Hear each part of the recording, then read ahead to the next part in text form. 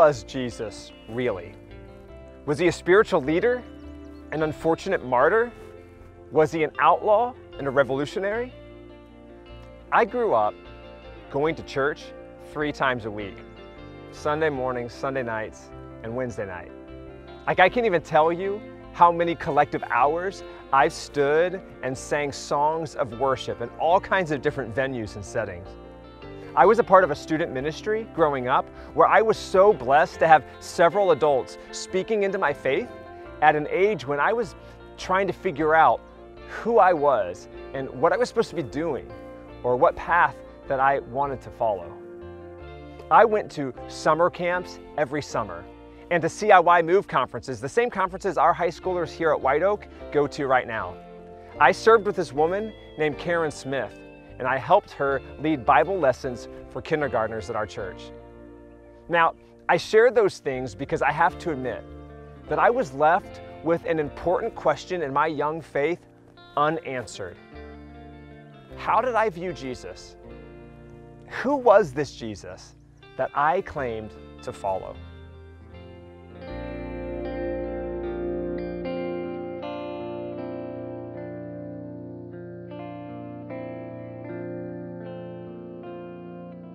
Now, there have been, over the years, scholars who have attempted to figure out what Jesus may have actually looked like. After all, he is the most depicted figure in the history of Western art. His likeness is seen everywhere. People even claim to see the image of Jesus on toast. Can you see it right now? It's there, all right? We've seen this very popular European-looking Jesus from the 4th century. And a lot of our images of Jesus come from that era. Here's one, and this depicts Jesus in the likeness of Zeus or Augustus Caesar. And you can see that Jesus is enthroned in glory over all the world. Now, these scholars say that most men in the Greco-Roman world were clean-shaven, with short hair. Even Jewish men themselves in ancient times were rarely depicted or talked about having long beards or long hair. Also, Jewish men didn't wear long flowing robes. Men would have worn shorter tunics that came just down to the knees. They may have worn a cloth over their shoulder called a mantle to serve them in colder weather. Only the wealthy or royalty wore any colors due to the expensive nature of dyes. So men like Jesus, they would have worn just a typical off-white color of wool tunic. In 2001, a forensic anthropologist named Richard Nave created a model of a Galilean man for a BBC documentary, working on the basis of an actual skull found in the region where Jesus grew up. Here's what he believes Jesus could have looked like. So who is Jesus, really? What did he teach? What did he invite us to follow? Now, I think a lot of us share those questions, and maybe, whether you've grown up in faith or not, you've asked them since you were young. Because we don't want to base our trust and obedience to God, or a lack of it, off an incorrect view of Jesus. We don't want to search or discover a Jesus that never even existed. In our modern culture, we hate the idea of being misled, of fake news or misinformation, of censored information or fake people. And I get it, I hate that too. So if you're going to take one step further down the path of faith, you need to know who it is that you're following and where he promises to lead you. You and I want to know the real Jesus. Well, Matthew, one of Jesus' friends and disciples, he writes about Jesus' first recorded teaching moment. And this is what he says. One day, as he saw the crowds gathering, Jesus went up on a mountainside and sat down. His disciples gathered around him, and he began to teach them. So Jesus launches into what turns out to be a lengthy sermon on that hillside that day about all kinds of religious do's and don'ts, or so it seems. So let's take a look, and we're going to pick it up in verse 13. Jesus says, "You are the salt of the earth, but what good is salt if it's lost its flavor? Can you make it salty again? It will be thrown out and trampled underfoot as worthless." Now, that's pretty ominous. If I'm listening to Jesus say that, I want to make sure that my religion is pretty salty and flavorful, or else I'm going to end up in a bad place. But then he goes on in verse 14. He says, you are the light of the world. In the same way, let your good deeds shine out for all to see, so that everyone will praise your heavenly Father. So Jesus is saying now that my outer life should be so good that when other people see it, they recognize the characteristics of God himself in me. Now talk about a little bit of pressure there. But he goes on still, verse 20. But I warn you, unless your righteousness is better than the righteousness of the teachers of religious law and the Pharisees, you will never enter the kingdom of heaven. To that, I would say, wait a minute. If my life doesn't reflect the faith and the purity and integrity, and that my life is better than the most religious people I know, if that's not the case, then I may not get into heaven. See, when I experience Jesus' words, I'm a bit in shock. And suddenly I lose the image of that thoughtful Jesus that was just kind of gazing at me or gazing up into heaven. And instead, it's replaced by a vision of this hard-faced, like school teacher Jesus, who's like slapping a ruler in his hand, walking the aisles of the classroom, while I'm sweating over a test that I find myself quite unprepared for.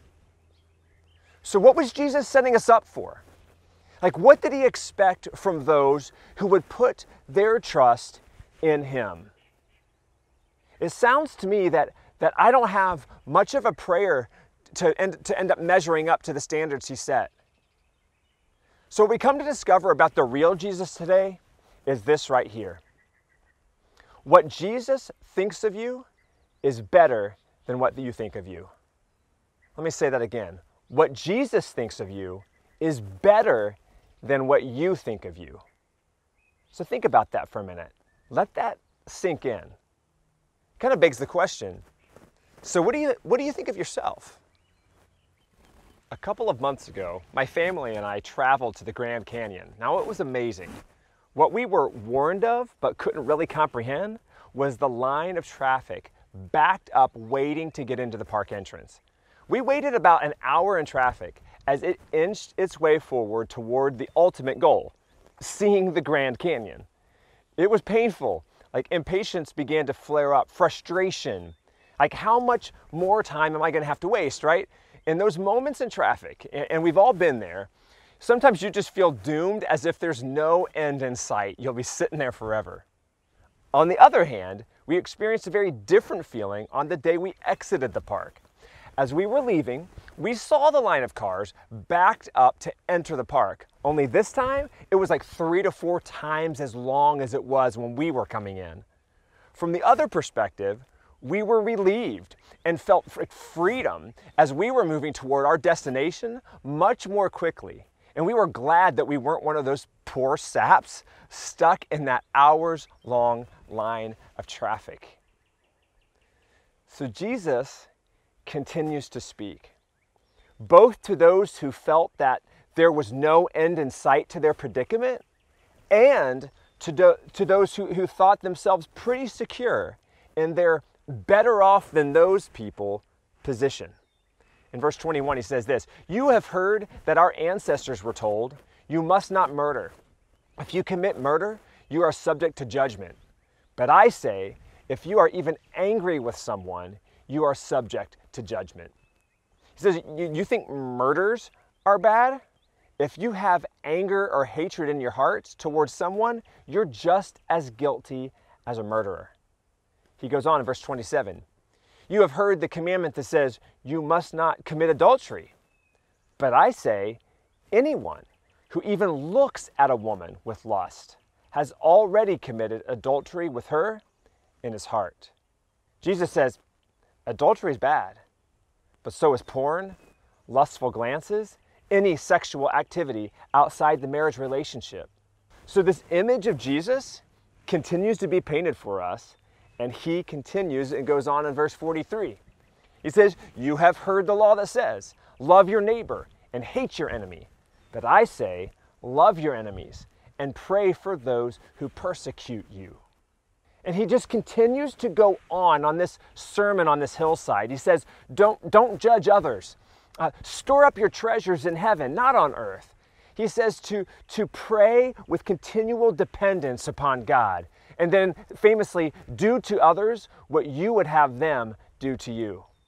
So then you get near to the end of this sermon and your head is about to explode. And then Jesus offers this.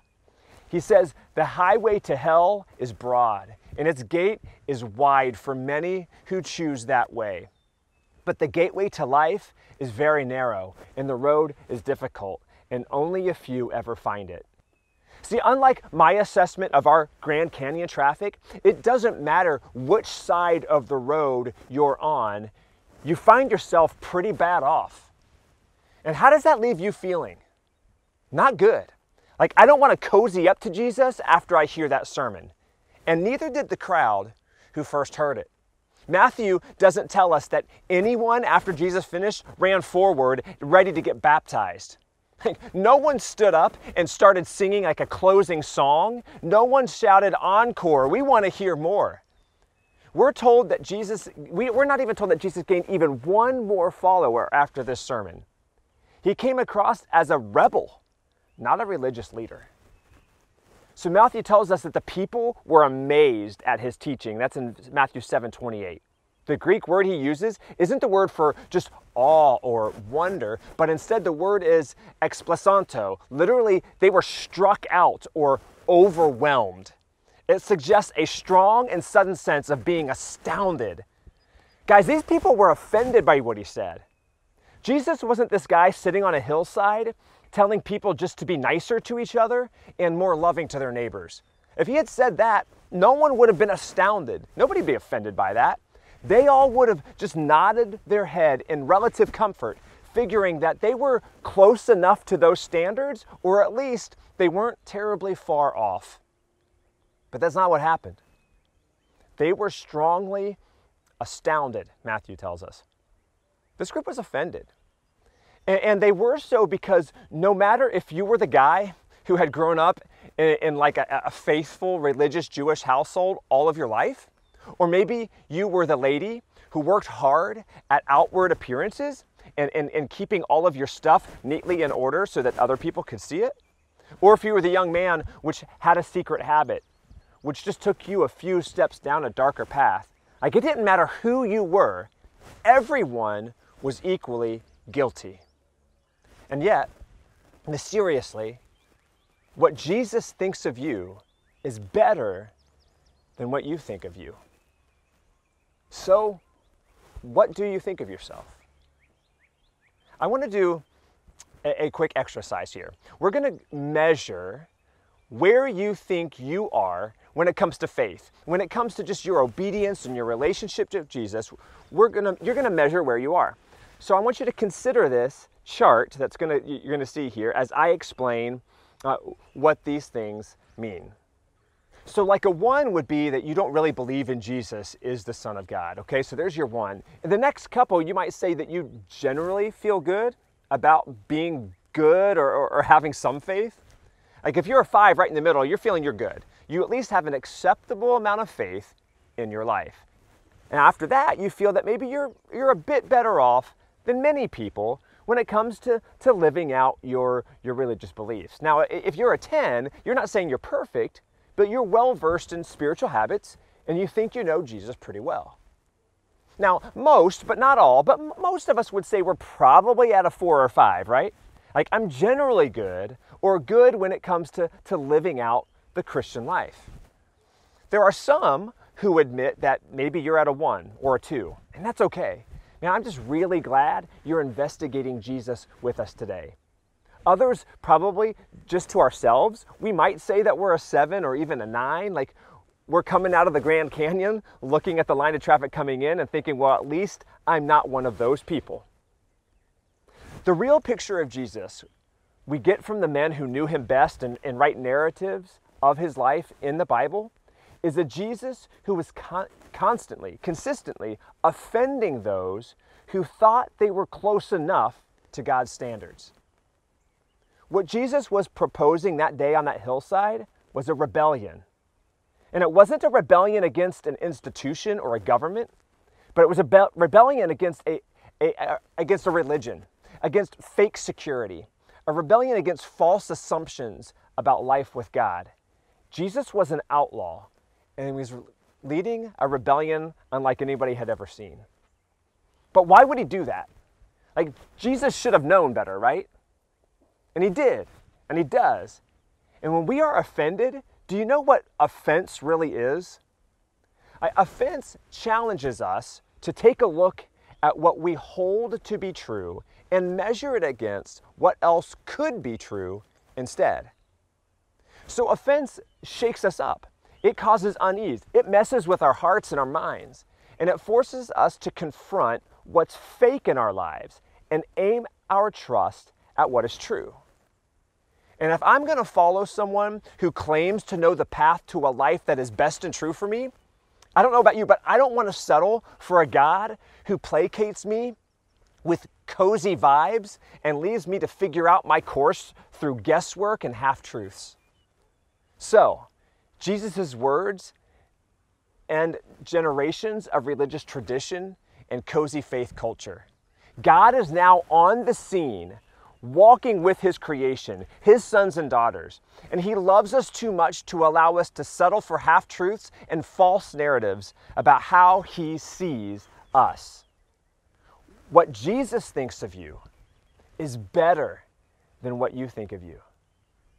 So here's what the real Jesus says to us. On the sermon on the hillside that day, he says, depend on God, not on your rules, not on your values, not on your religion, not even on your goodness. The Pharisees and the teachers of religious law had blown God's original law out into 613 rules, 248 commands, and 365 prohibitions. They even bolstered all of those with other rules, 1,521 additional requirements, just to make sure the Jewish people were doing everything well. People were steeped in a tradition that reminded them that between them and God was a long list of do's and don'ts. And they were subsequently reminded that they would never measure up. People had set their hearts to work tirelessly toward a certain level of religiosity that they felt was enough. Just enough for them, and hopefully it was just mostly acceptable to God. And you know this because many of us grow up in that and we're practicing it now. Maybe you had religion as a set of rules or a set of holidays or a set of family gatherings in your life. Sure, the church may have taught you one thing or your grandparents may have believed a certain way, but you're much more informed now, much more modern and progressive in your beliefs and behaviors. Maybe you get comfortable at a certain place in a faith journey, like, well, I give, or I attend, or I serve, or I believe. But then there's the rebel Jesus who just blows it all up. He sets the bar of religious perfection so high that no one could come out on the scale at a 4 or a 5 even, let alone an 8 or 9.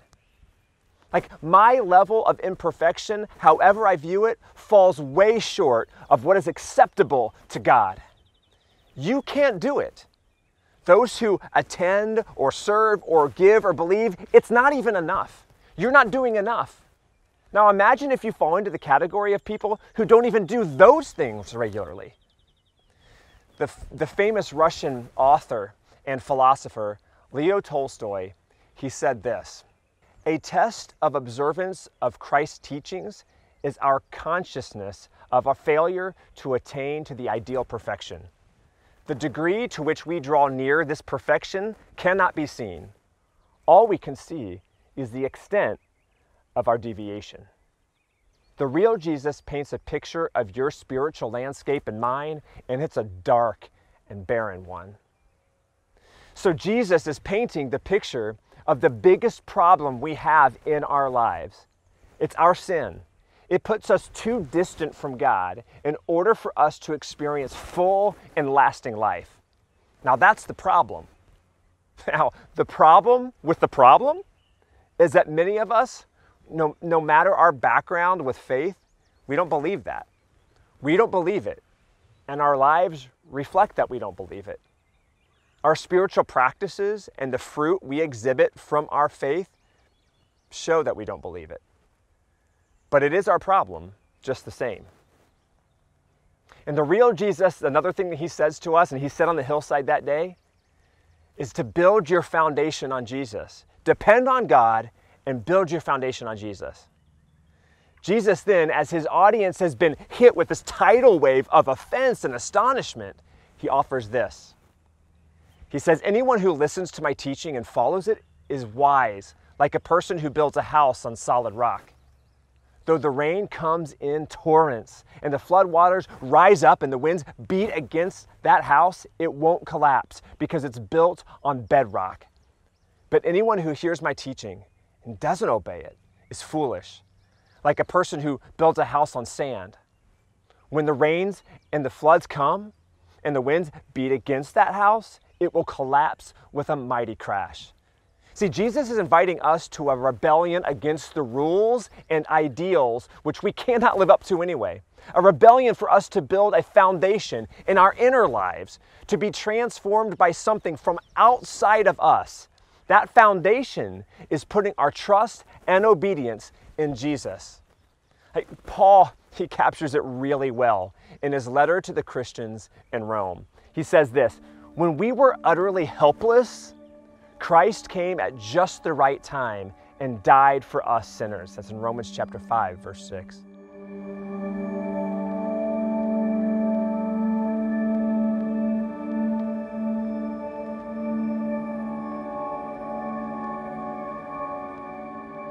God is crazy in love with you.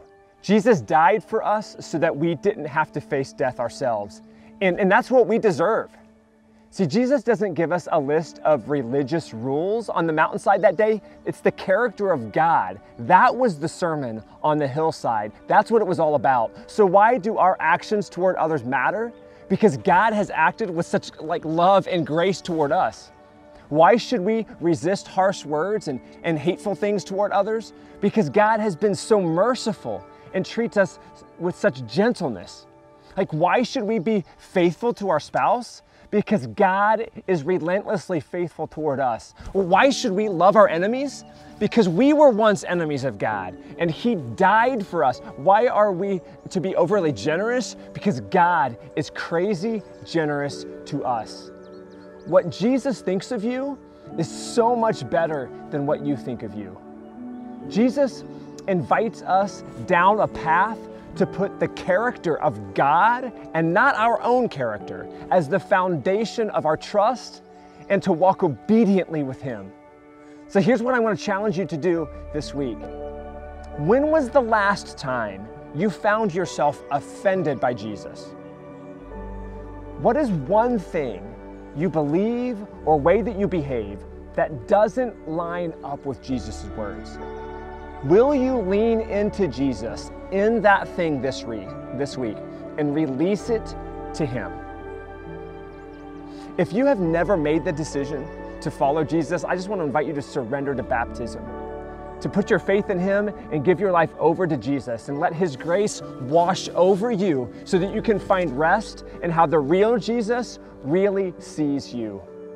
And if you want someone to talk to about a decision that you make today, I want you to email me at nhinkle@thewocc.com, because the way that Jesus sees you is so much better than the way that you see you.